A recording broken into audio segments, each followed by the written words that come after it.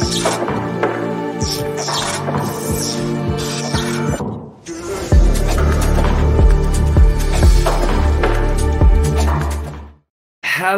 and welcome back to Up the Villa podcast. This is our match reaction for Aston Villa 2, Leicester City 4. If any of you haven't checked out the fan cam, go and have a look at that initial emotional reaction straight after the game. Bottled up. So, yeah, check out mine and Ryan's reaction from that. Couple of hours after the game, so you start thinking, don't you? You start gathering your thoughts of what you've just watched, what went wrong, what was right, if anything. You then start looking at the bigger picture again. We will do a more in-depth debrief. We'll do that Monday. That'll come out Monday where we have stats and everything like that. But this is just our general reaction. So in the comment section down below, let us know your reactions to the game. What were you pleased with? What weren't you pleased with?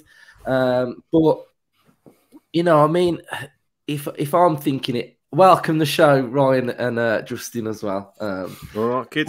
I'll kick us off and then we'll go from there. You know, going into the game, we were in good form, weren't we? Really good form. And I do remember last week speaking about the home form and us having two different styles of play, the away form and the home form, and trying to merge the two together a little bit and really get a good performance, because under Emery, I would say at best performances have come away from home. I think they are the better performances, standout 90-minute games, whereas the home performances, we've seen bits and bobs and, you know, I liked this, but this was bad, but we still did this. We still got the points and we fought back in this one. So, you know, we haven't really had that home 90-minute performance. And I felt like we would have that performance today against Leicester. I felt like Emery was saying the right things about challenging his players to get into the top 10. He spoke after the game as well about wanting to connect with the supporters more and give us the performances that he feels like we need. But it just wasn't the case today, was it? And I am a little bit disappointed with the way that we played. I think we've let ourselves down a little bit. And I don't want to come across like I'm being really, really negative, but I'm just talking about this 90-minute performance. I think we let ourselves down a little bit today because I don't think we delivered, and I don't think we turned up at the right moments when we needed to turn up. I think we started the game pretty well. I think we went ahead, and then we've seemed to have this problem this season where as soon as we concede another. Like, I mean, as soon as we score, we concede. That's a trait this season, and it's really annoying because the crowd starts to get going. We start to get sort of like on the front foot a little bit, and then we concede. So really frustrating to concede. But yeah, it's just frustrating, and you know, sloppy goals, bad goals today. And that's what I'm saying about not stepping up at the right moment when we needed to. We could have not conceded all four of those goals today. And individual errors and moments of lapses of concentration, lack of communication, boiled up to 4 bad goals today. And I mean, that one where Martinez passes to Kamara, and then Kamara just sort of turns, and that's a horrible goal, and frustrating. And I know playing out from the back, a lot of you in the comments are going to say you absolutely hate it, but I still don't mind it.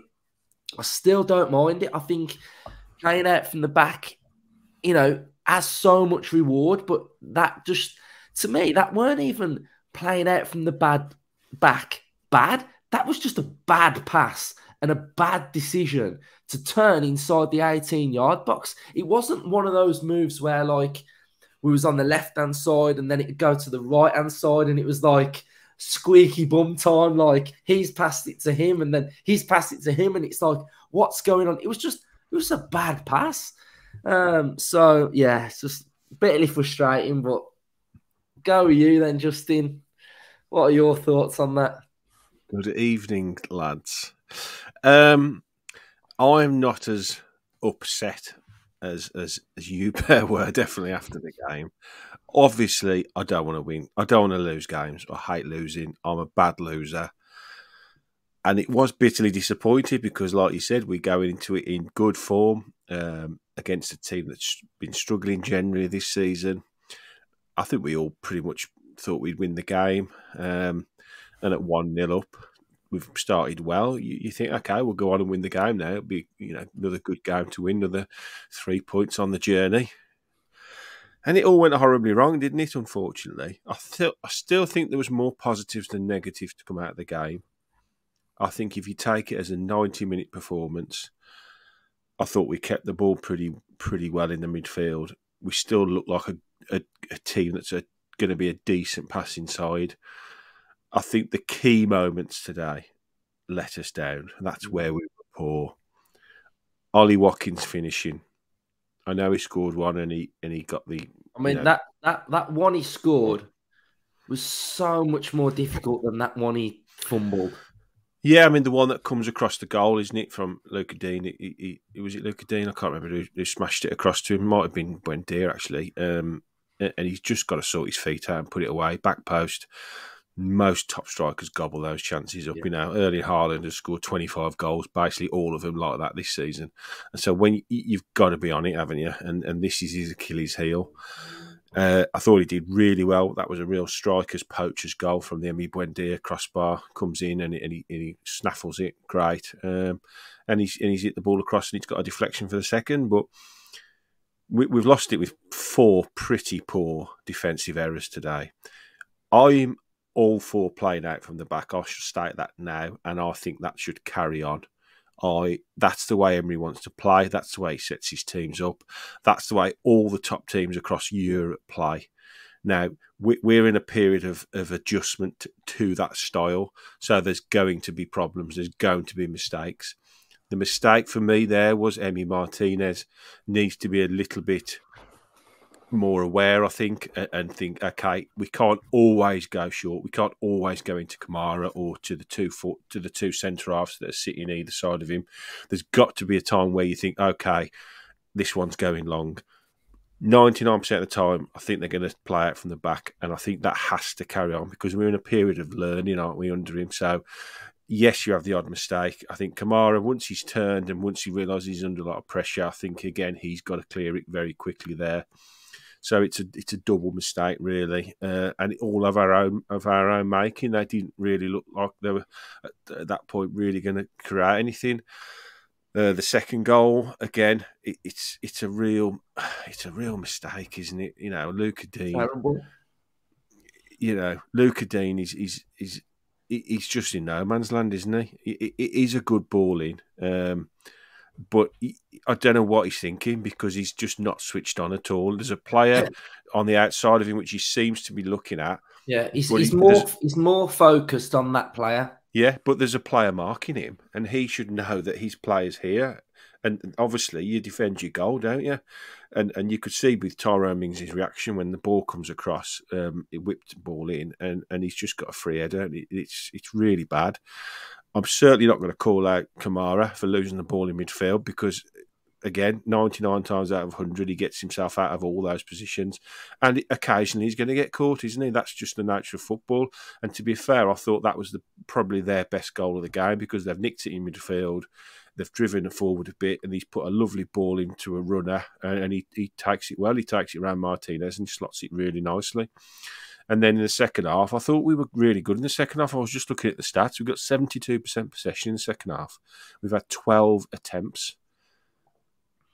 So we were the team that looked more likely. And I always felt if we could get the equaliser, we would go on and win the game. And they've just caught us with a little bit of a sucker punch. It was a nothing ball, really. And I think, again, 9 times out of 10, Moreno clears that ball into midfield and we build again, don't we? So 4 really, really poor goals to concede. You know, we've scored 2. We should have scored another 3 or 4. The problem today was, I think, the high line. The high line against the counter-attacking team, it's very difficult, isn't it? Especially when you're making the mistakes. On top of that, you're compounding your own problems, aren't you? And I think that's something he will look at. But again, like I keep saying, this is I don't want to say it's a free hit to end the season because it sounds like I'm giving up on the season. I'm certainly not, because there is an opportunity maybe finishing in Europe. I've never been of that thinking myself. I've always been of the thinking that you've got to, let's just see the season out, finish in the top half, which was the minimum objective this season. That's an improvement on last year, and let's kick on. So a lot of things compounded to make this defeat happen today, and I don't see many of them happening again very often. I really don't. I think the manager will go away and look at it, and he'll think, okay, we've got to do this better, we've got to do that better. He's studious in when he looks back at games. But the big plus point for me was Emi Buendia. I thought he was outstanding today. I thought he was really, really good. He could have scored twice. He's hit the bar twice, and he's looked the player that we signed. But you look at the 90 minutes as a whole, disappointing. You look at the bigger picture, we're on a journey to a much better place. And that game today, I've seen nothing in that game that doesn't change my opinion that we're going to be a very good team come next season. Ryan? Yes, hit the nail on the head there, Justin. Very calming. Obviously, me and Luke. He was probably watching our fan cam, thinking, "I've got to sort these pair out later." I like it. I like the reactions. You are the calming head amongst us. Yeah, I've sort of come home. I've calmed down a bit now. I've cooked myself a nice Thai green curry. I've washed the kids, put them to bed, chilling now. But of course, the bigger picture, nothing changed. Today's result doesn't change the bigger picture. Look, we're learning to play out the back. We're learning to play a high line. We're making mistakes. We're getting brutally punished. But as a match reaction, I'm desperately disappointed. I'm frustrated. Me and Luke, we had a good pre-match, didn't we, mate? We went out a couple of beers in the social, got chatting to a couple of Irish lads who was very, very complimentary towards the podcast. We went out a couple of beers in the ground, again, chatting to people. We had a real good build-up, and everyone was buzzing for the game. We had the opportunity to get into the top 10. We hadn't been there for such a long time. We've seen Chelsea dropping points and dropping poor performances, Liverpool rocking. So it was a good chance, Leicester rocking up with no winning 5. It was such an opportunity to just go a little bit further up that league and just muscle in with the likes of Brentford and Brighton, who are flying, and then Liverpool. You're seeing the Liverpool score come in, they're 2-0 down, aren't they? And so you're thinking, come on, let's get in it, and we go 1-0 up, and it's looking good. And yes, the first goal, it's a poor mistake, and it is poor, and it's happened. We don't mind making mistakes as we're learning, but this has happened maybe twice, but it definitely happened against Brighton, didn't it? When Martinez played it to Luiz got stuck, and it's happened again today. So I don't want to see it again, really, this season. I don't want to see it again ever, to be fair, but it is part of the learning process. But then we get our noses back in front, and I'm thinking, that's it now.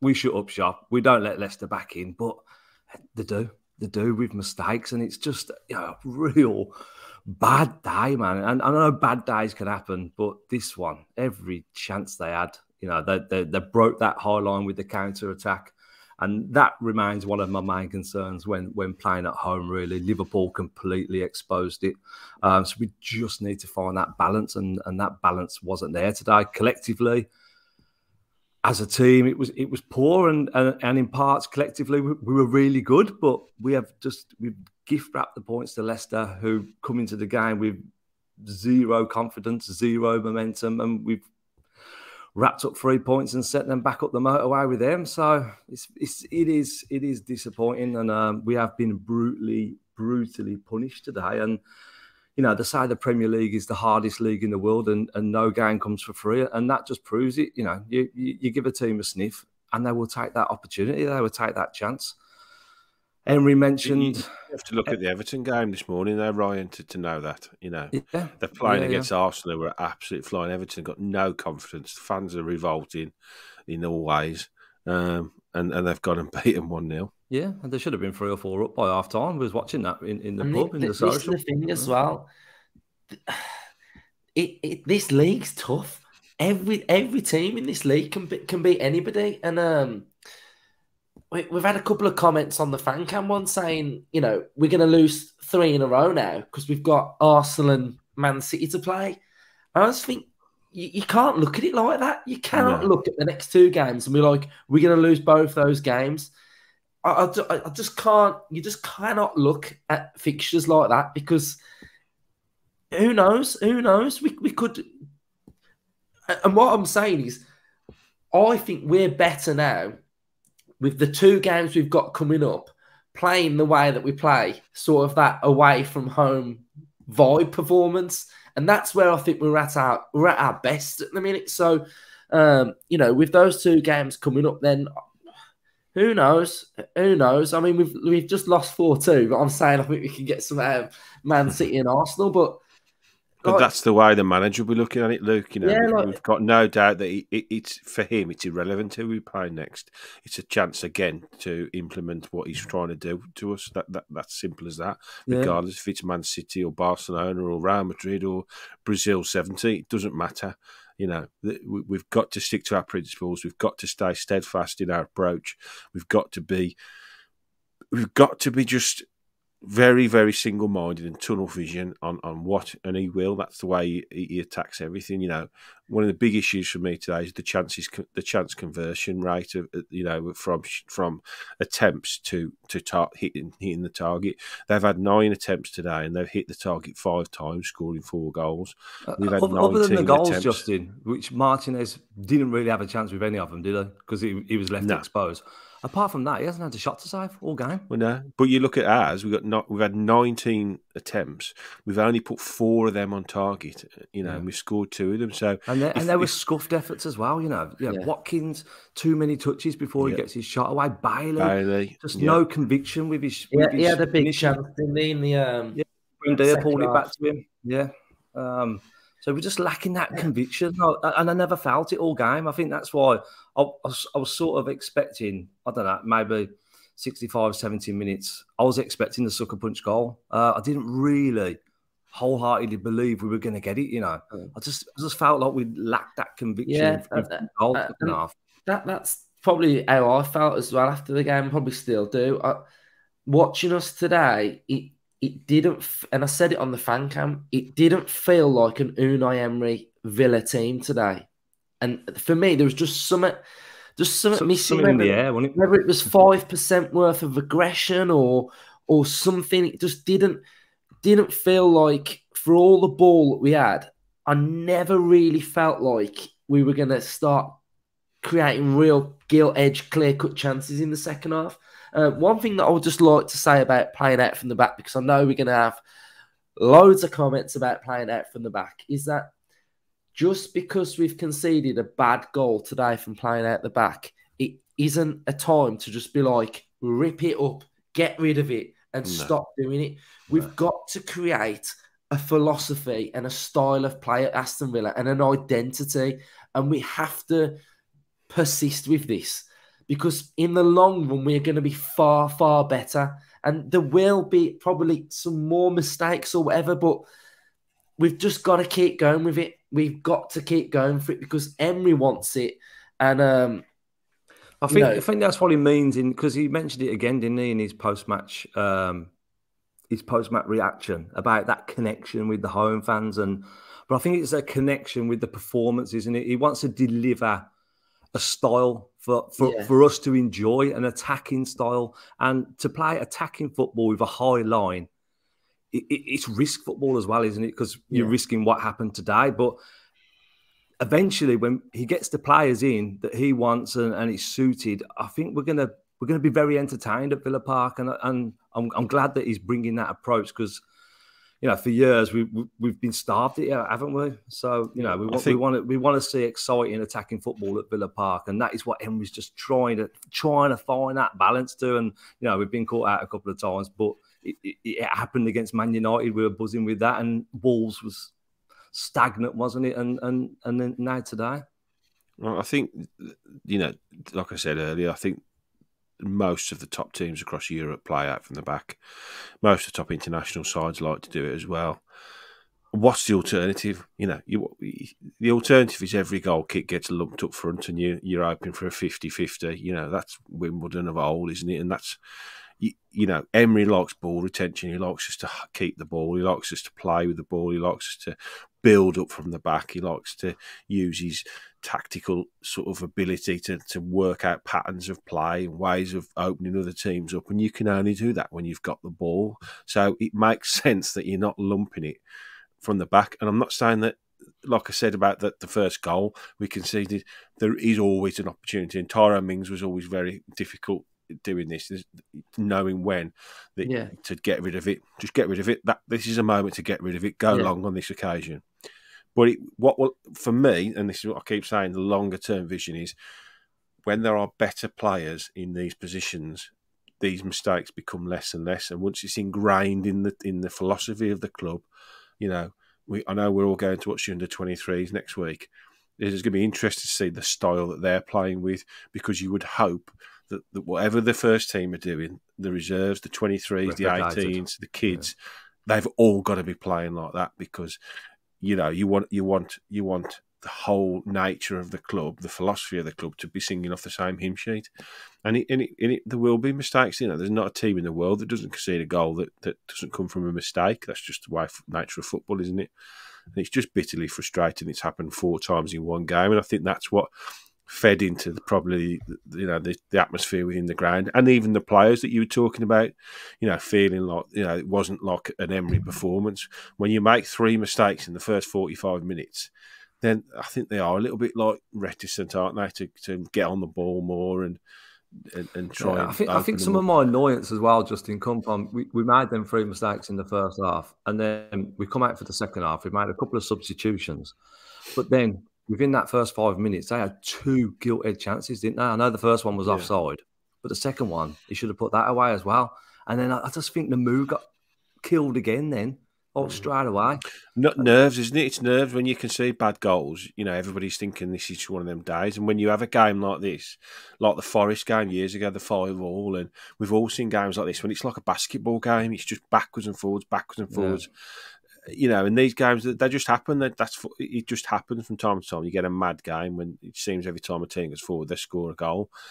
You're just not going to get don't get too down when we lose, and don't get too over the top when we win a game this season, because it's a project, isn't it? We're building towards something. Yeah. And one player who is getting better and better. He's getting better and better. Buendia. From Argentina. He's looking good. He's looking strong. He's putting himself about a bit more. He had the shot for Watkins' goal, didn't he? And then he had the one that was headed onto the bar. So I think we're starting to see a bit of a different level from Buendia now, which is really pleasing to see. Watkins took his goal well. Thought he had an okay-ish game. Luiz was all right. Kamara, we've spoke about Kamara. Yeah, I don't think you'll see Kamara have another game like that all season. That's his 1 in 20. Now we've had players at Villa have had 1 in 2 poor games, and you're thinking, oh God, if he has 1 bad game in 20, that's going to be it, isn't it? I mean, we've lost in the league 2 out of 8 under Emery, and we've had some really tough fixtures. So perspective is a lot of things, like you say, when you look back at it a couple of hours later.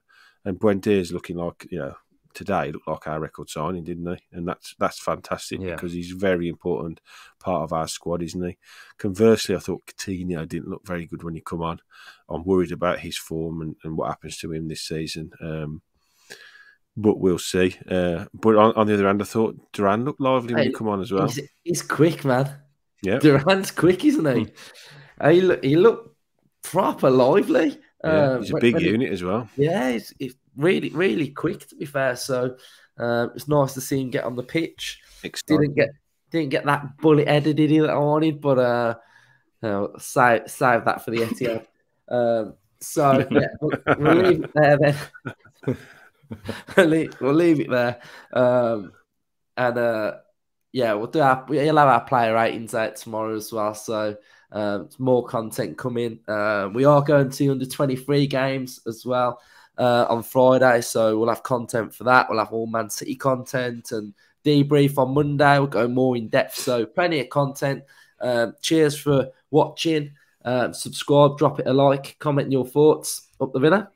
Up the Villa. Up the Villa.